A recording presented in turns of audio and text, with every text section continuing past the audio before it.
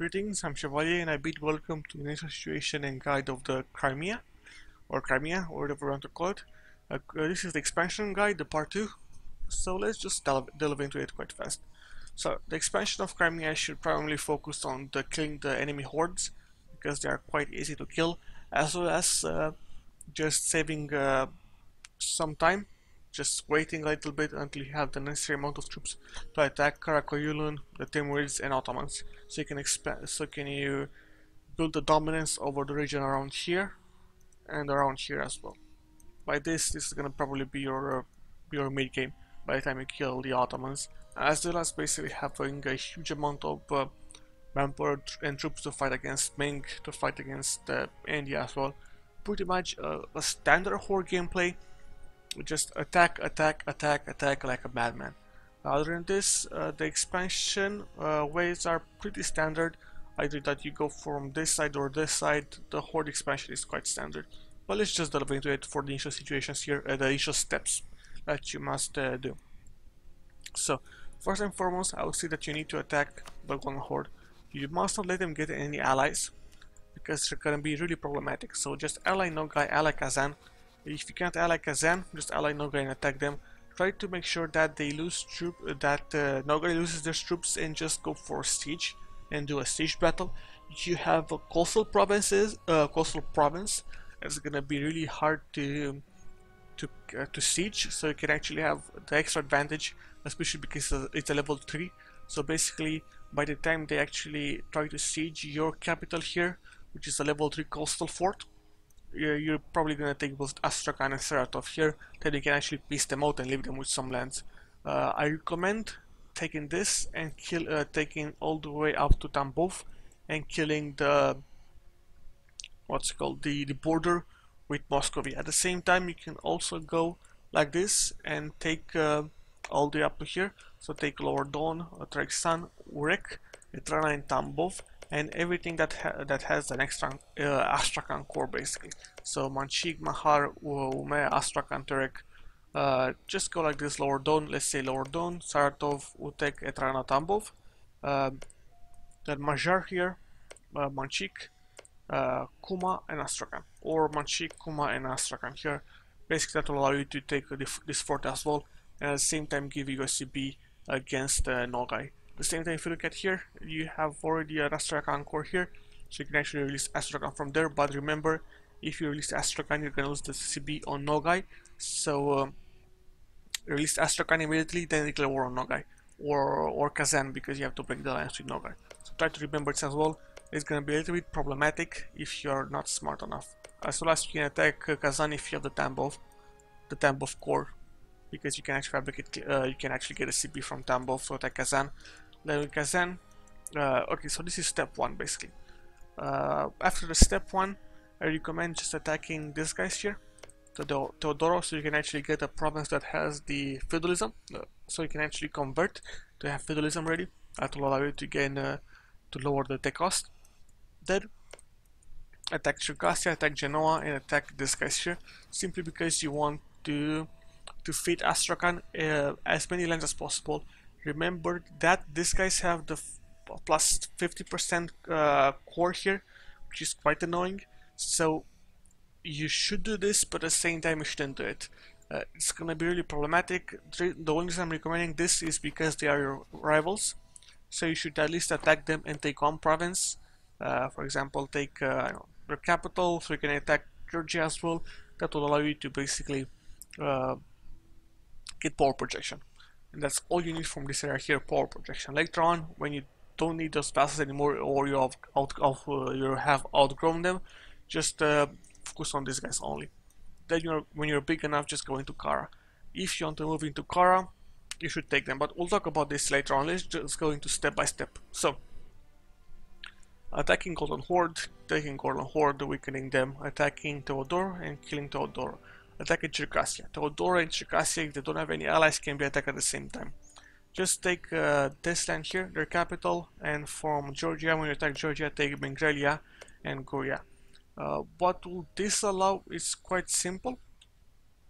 This will simply allow you to have a CP against Kara, which is going to allow you to attack Kara with the help from either Timurids, if you can ally them, or the Ottomans. Most likely the Ottomans are gonna be your first ally.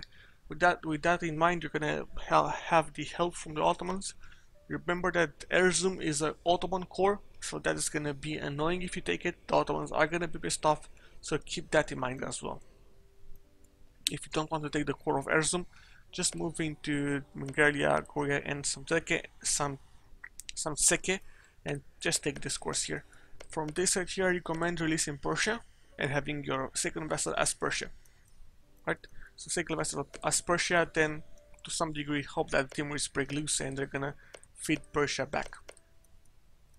Now, you have to kill on a Golden Horde, and you have the CP against Kazan, attack Kazan.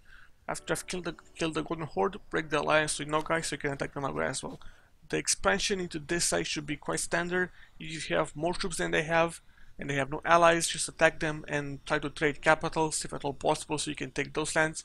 This is pretty much standard stuff. After, if you look at the cultures here, after you have taken all the lands from Nogai, Siberia, whatever floats your boat, and some lands from here, start integrating Astrakhan. You need that development so you can actually have more troops. So integrate it as soon as possible so you can get that development. Then you release a vessel from Kazakh here. Then start attacking after attack Uzbek, release a vessel from Kazakh. That's gonna be your third vessel. That's gonna be quite nice. Third vessel, then moving to the Oryats, Chagatai, Yarkand, Mongolia, Buratia, Yeren. So moving to this side. So let's go for a small recap for your first 50 years. So the first 5 years, the Golden Horde should die, followed by the next 5 years, the fall of Theodore, Circassia, Genoa, and these guys here if you feel like it. Then threaten the Kara. So this is gonna be the first 15 years you should take control over most of this region here. Followed by that is attacks against Kazan, Nogai, then stopping, then seeing if you can attack Kara. If you can attack Kara with the help from the Ottomans. If you can't attack Kara and the Ottomans will not join you, or the Timurids will not join you, just try to build more troops by attacking Uzbek and moving slowly into this side. Remember that that's gonna be quite problematic if the Timurids actually rival you and want to kill you, so try not to get a long border with the Timurids so they won't actually want to attack you. They might also attack you if you allied the Ottomans and they're historical rivals, so that's going to be problematic on that side as well.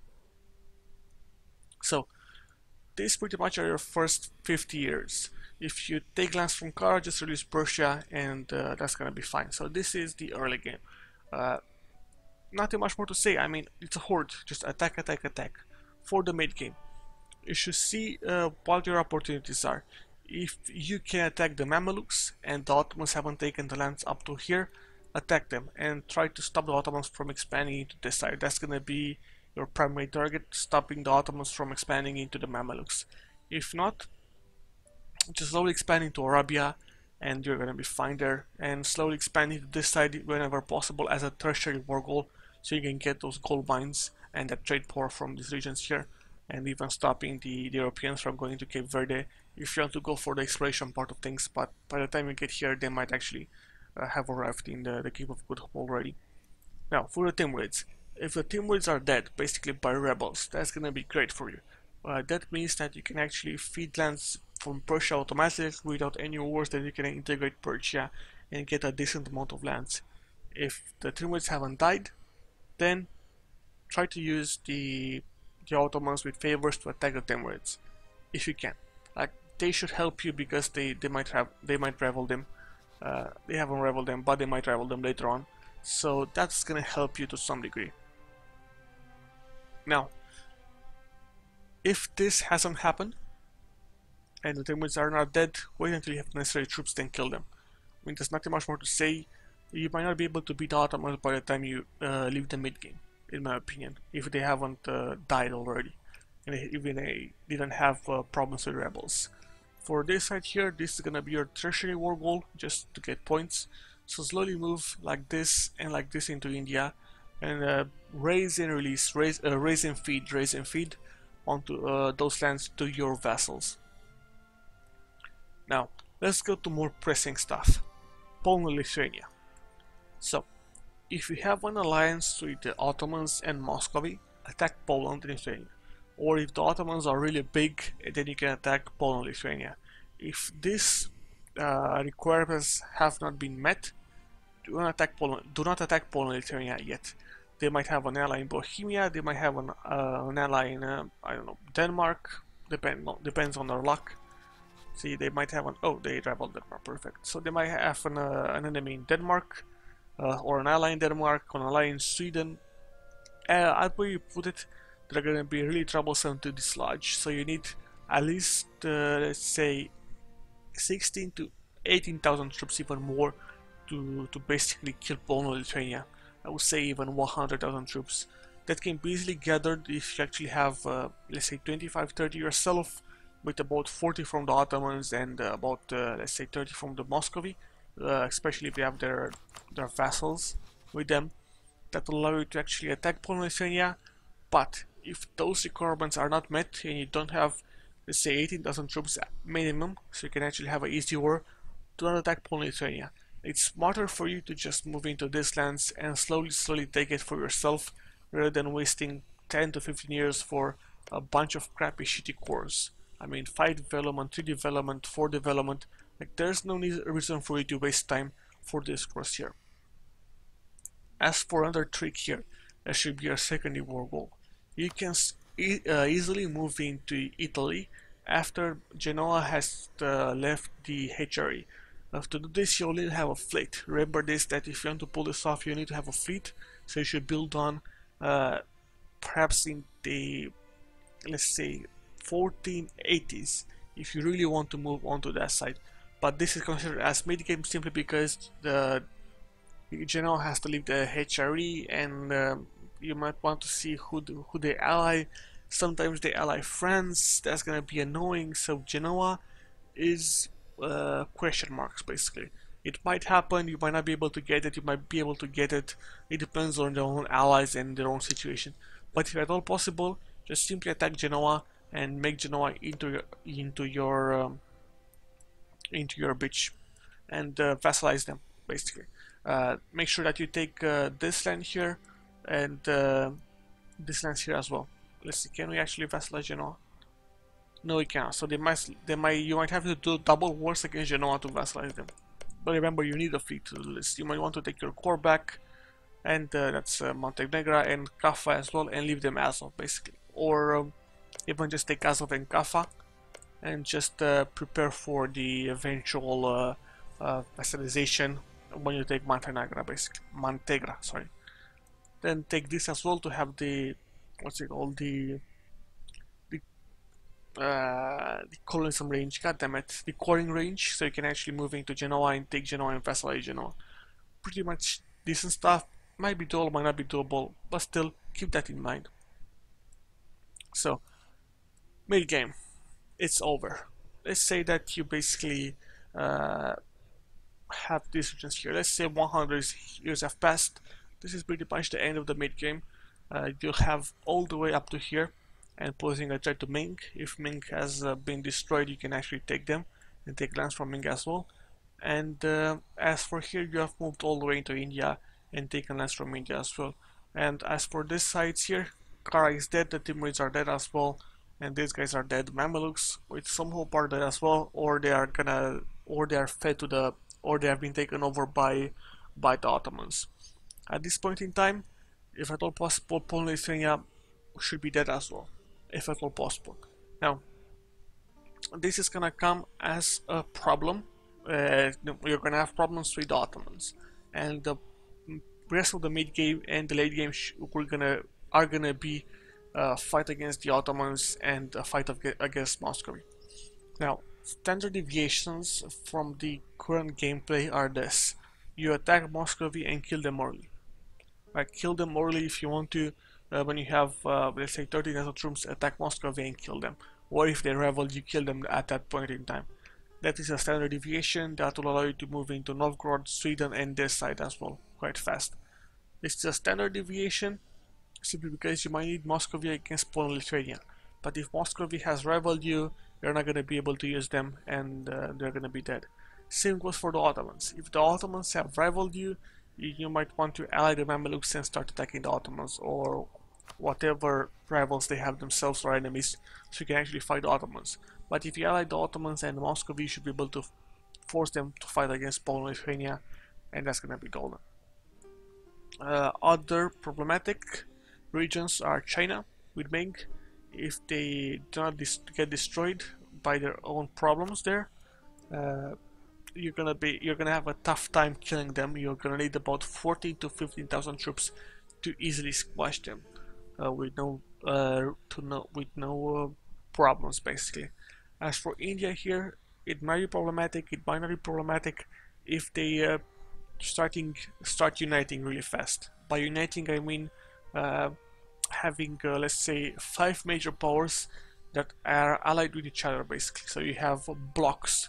So India is gonna be spread into blocks of couple of regional powers that have, let's say, 30,000 troops, and with their other ally that has around 30,000 troops themselves, that's gonna be 60,000 troops that you're gonna have to fight. It's not that great. So if you can get into India really fast, just take their heads off. So there are not gonna be that many problems with India.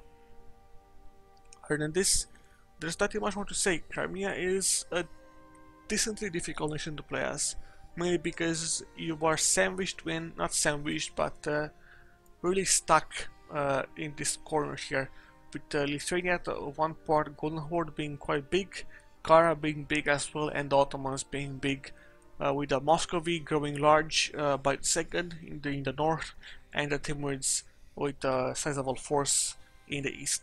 So that's gonna be really problematic on that part. But if you can manage and use my steps, you're gonna be able to grow as Crimea really fast.